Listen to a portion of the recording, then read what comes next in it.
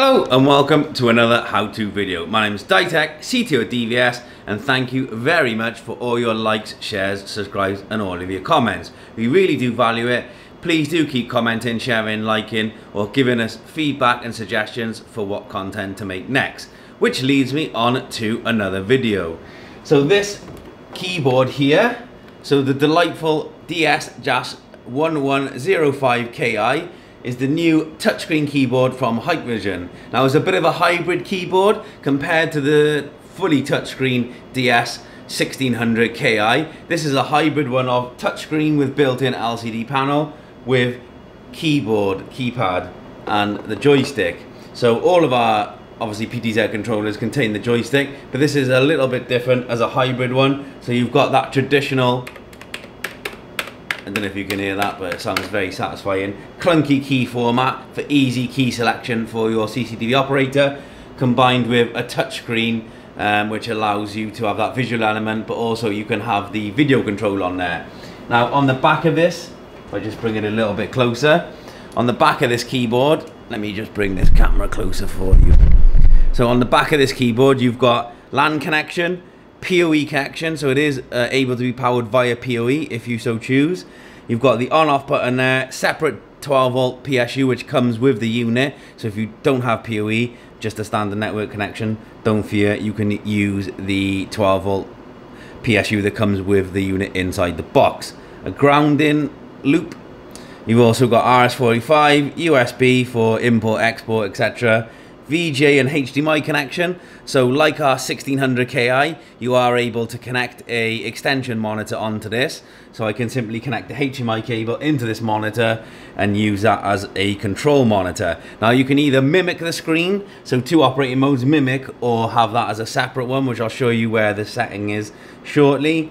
And then you've got your mic in and your line out. So you're able to connect a desktop microphone into this, which allows you then to broadcast audio to an appropriate device, like an NVR, DVR output or an IP camera with the speaker connected, etc. So you are able to connect like a standard desktop mic style into this to control that. As you can see there, so it is got it is lit up on here, clunky key format, joystick on there, so twist to zoom with the core buttons on there, but it's that very old familiar feel to the keyboard, which is really nice. Now in price wise, compared to the 1600KI, this is a little bit more cost effective. Again, the 1600 is what I class as a premium keyboard, but some of the operators we work with don't like the full format touchscreen. For me, I absolutely love it. I guess I'm technology led and I absolutely love the use of technology, but I can understand some people's points. They do prefer this nice keyboard, so you can call like 2 monitor, like 5 camera, and then use it in that kind of legend, the old legacy way, if you so much prefer. But again, we'll run through that in a minute. I'm going to move the camera over so you're face down, so I can show you, just quickly walk you through the functions and features, and then I'll show you it working with our decoder and video wall format that we've got set out up there. Now this video was suggested by a customer, so Alex, thank you. We'll tag you in the post shortly, but thank you very much for the suggestion and the feedback around this. It does have a web browser as well, so like all things, if you don't want to program it via the front touchscreen, you are able to program it via the web browser, so you can do that as well. For purposes, I'll probably show you the web browser because it makes more sense. So I'll just transfer you over now, show you the functionality of the web browser, and then we'll come back and see some of the interaction with the keyboard. Stay tuned, folks. Okay, so we're going to log into the device now. So I've opened up a standard web browser, Internet Explorer. It is connecting via HTTPS, sorry. So you should, or you may have to accept the risk or the certificate, etc., depending on your network setup. So we're going to quickly log in. So the first thing to know is under system management, the hardware serial number, and then obviously the firmware device version there. Now this currently is the latest firmware. I just checked before making this video. There isn't currently a new release, but always make sure that you do upgrade your devices to the latest firmware via the UK or EU portal. User management, you can add in users as required. System maintenance, standard, restart, default, import, export, configuration files, etc. Security settings, SSH, you'll only really be using that as a debug via your supplier, in conjunction with Hikvision tech support, to be honest. Or SADP, if you enable it, it allows SADP within this device to scan the network to find the devices. So, network management, simply DHCP or input the static IP address that you require. Serial port settings, like I mentioned, you've got RS-485 and RS-232. Depending on what your application needs are, you can actually input as required and control devices directly from those ports. Back to device management. I've already added an NVR here, but what we are going to do is add a turbo DVR in. So I'm going to click on add. So give it a name, so turbo DVR.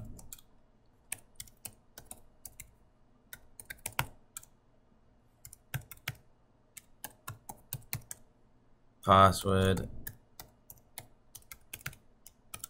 Now the verification code is the Hike Connect verification code. So if you're using Hike Connect and you've got verification code enabled, or the stream encryption code, you need to input that code there, which is what I've done. Now the other option you can tick is this Add Video Recorder Output tab.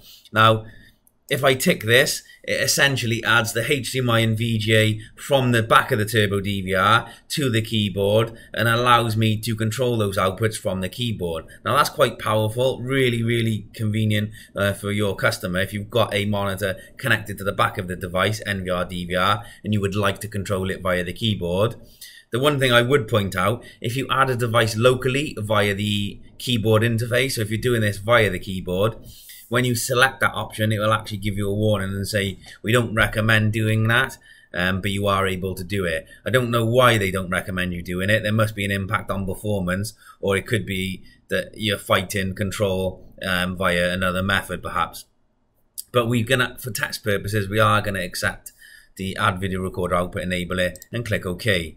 Now we've added the device. So in our device tree, we've got our standard NVR and our turbo DVR, both on our network.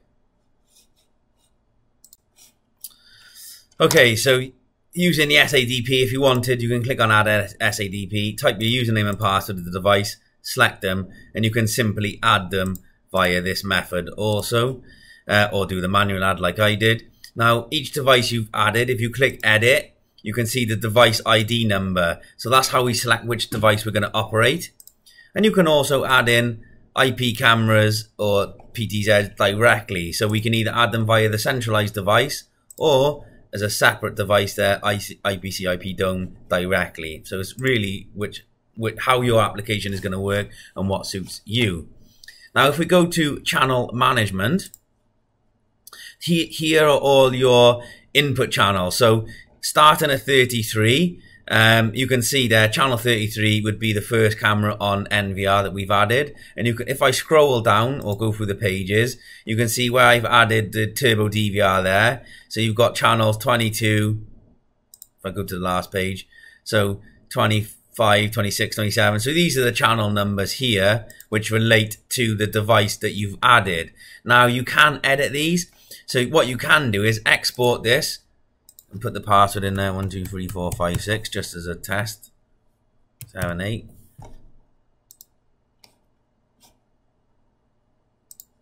Sorry. Wrong password.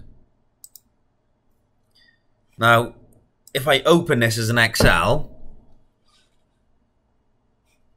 enable editing, you can see there the channel number, the device ID, etc. on this sheet that we've actually brought in. So I could, in theory, so the password's not shown, so that's okay. You can actually move these around. So if you wanted that to be channel 1, you can reorganize these channels here. So you just simply change the channels around, save it, and then import it. So I could simply change that to channel 1, 2, 3. Oh, that's all these. So 1, 2, 3, 4, 5, 6, 7, 8, 9. So you can go through, save it. Then once you've saved it, import it back, which would reorientate all that into the order that you want. So you don't have to go by the order it's imported via the NVR DVR. You can export, change the order around, and then re-import it. So that's nice and simple. What it also allows you to do is, if you set up a really complicated system, export this and save it. So if you ever have to default it or replace the keyboard for an unlikely scenario, you can simply import this file back in, and it saves you a lot of time, especially if it's a complicated system that's set up already. Okay, so what we can also do is click edit, and you can change the channel number there. It's easier to do it through the Excel. You can change the name if you want to give it a new name. You can select stream type mainstream or substream, and then the transmission protocol that's appropriate to your application. I would always leave them as mainstream, but you can, if you have network issues or you really want to drop it to the substream of that product, you can drop them all to substream, click OK, and then that would be the image that is pulled through into the keyboard or the output HDMI VJ connected to the keyboard. So it's a very, very simple thing to do. Okay. Moving on to the output channel, you can see on the output channel here where I added my DVR in. I've got output channel 1 is the CVBS output, output 2 is the HDMI output, and again, click and edit, I can change the output numbers. I haven't added a decoder into this yet, so if I go back to the input channel, device management, add device name decoder, because you can also do this through a decoder.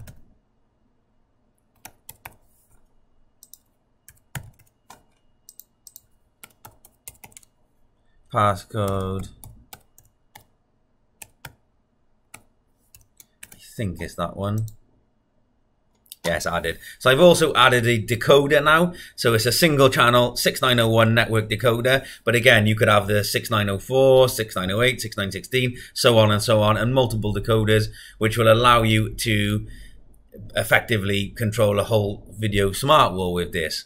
Now, if I go back to channel management and output channel, so I've got my two devices, or my two outputs from those devices that we've already added here. And then on the camera group, I can actually make a group of cameras. So add, can call it a name, so DVS test. Interval 30 seconds, I can put 10 seconds as the minimum. And I can select 4 cameras as a group, click on OK, and that effectively creates a group, and I can actually put a group on cycle, so it sends a group of cameras to an output, so a decoder output or the HDMI connected to the keyboard, and shows that as a group. And you can keep making groups up, so you can click another one and give it another name, etc., and just keep making groups up. You can have more cameras in it, less cameras, and each group has its own ID. So it allows you a really quick option, especially if you've got 4 critical cameras that overview a site. You can call group 1 up to the display, and it'll show all 4 cameras in that group rather than selecting them individually into a display quadrant. So it's really, really powerful. Okay, so the next part of this. Okay, just one thing to touch on. If you are adding a decoder, like I just have, make sure you go into the decoder itself. Now, lots of videos we've done on the decoder already, but make sure decoding configuration, I always make sure auto switch stream type is enabled and click save. Make sure, obviously, all the parameters will be set up, but under video wall configuration, if you've got a 1-channel recorder here, let's just get rid of those and thing. Make sure, so I can simply make this, because there's only one HDMI, I can simply drag this across there, change resolution configuration to 4K because it's a 4K monitor, click OK. Make sure you've dragged the monitor output across to make sure when we do the second part on the keyboard that this is going to work. A lot of people forget that they have to configure the keyboard itself. Under video wall, I've actually added nothing, so we're reliant completely on the keyboard to do its operation. But going back to configuration, the only bit that's missing on this web interface, which you do have to do on the keyboard itself, and this is where we've had the most questions around this keyboard using a decoder, is how to add the video output of the decoder to the keyboard. You can't do it currently through this web browser. It's classed as a region, which I'll transfer you over to the camera now, and then you will see via the local touchscreen how that is configured. It's a very simple process, but it's one that we feel important to introduce to you. So I'm going to transfer you back to the camera now. That's essentially the programming complete if you are using the web browser. The rest of this now relies on the touchscreen communication itself through the keyboard. So stay tuned and I'll transfer you back over. Okay, I've tried to adjust the camera as best I can so you can see the screen here. On the touchscreen itself, you can log in as the user. So under the switch mode here, you've got a couple of modes. You've got system, which allows you to set a lot of the detail that we talked about previously, so network, hardware, etc. Go back. You've got serial port, Hike Central, so I can log into my Hike Central system like I can with the 1600KI. iSecure, we're not going to show that because it's not a function we use here in the UK. And then keyboard function. So the keyboard function is the function that allows us to log in and use the keyboard. So I'm going to quickly remember this function. Okay, so we've logged into the keyboard now, and you're presented with the functions. So device, user, channel, region, and macro. So you can run macros and program macros to run. So on a macro, I can click add macro, give it a name, so test. Hopefully you can still see this, and then I can enter commands. So you can see there region. So if you look at the supported keys there, so you can type region, like a whole set of commands which it prompts you there. Click save, and that will allow you to run a macro and that effectively execute those commands. So you can go like region, so enter the command there, enter a number first, 1 region, 2 mon camera group, so 1 camera group, 4-way multi, click save.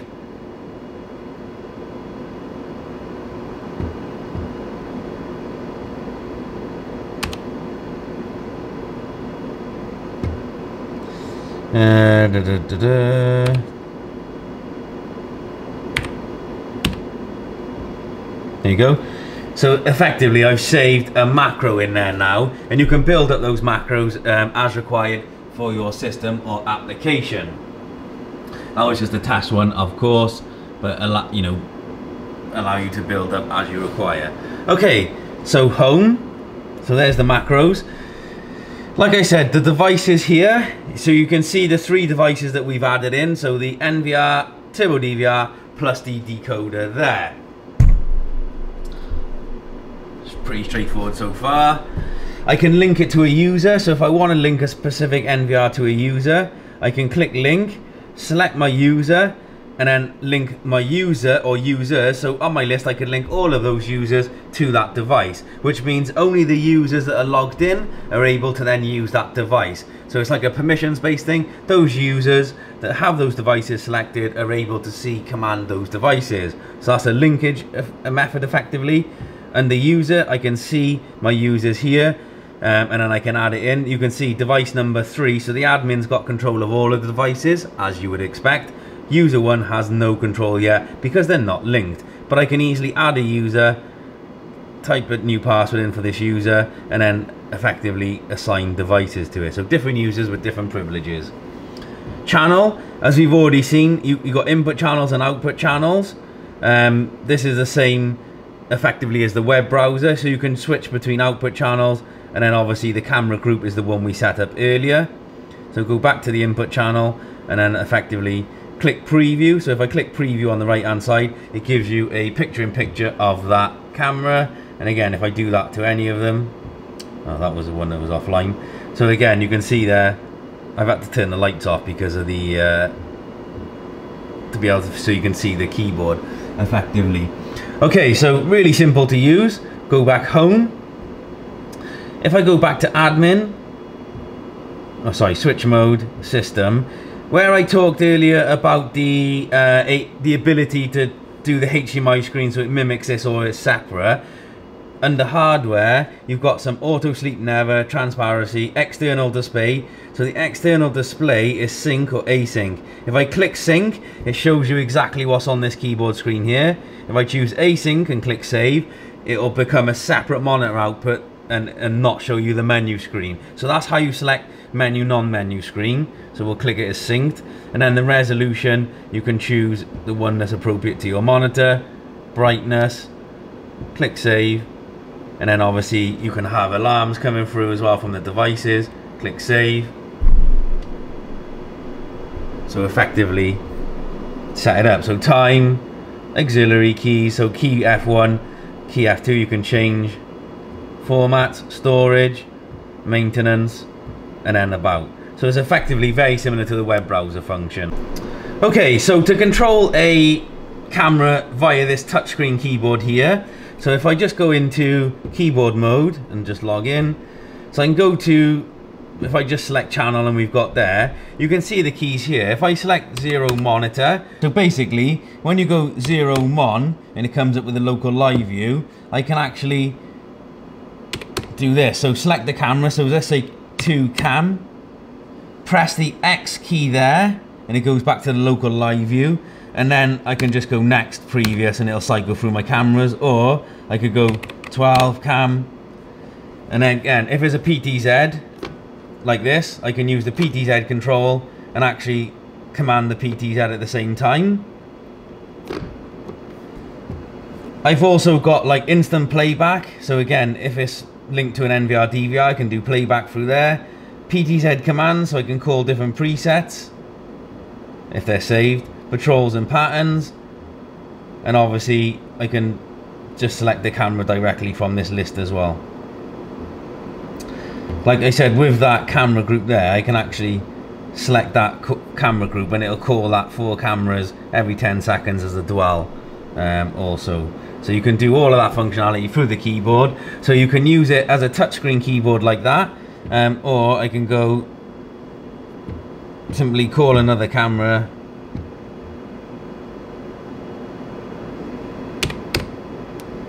So 12 cam, X up there, and then obviously I can choose any camera I want. So like 37 cam, no, it doesn't exist, 4 cam.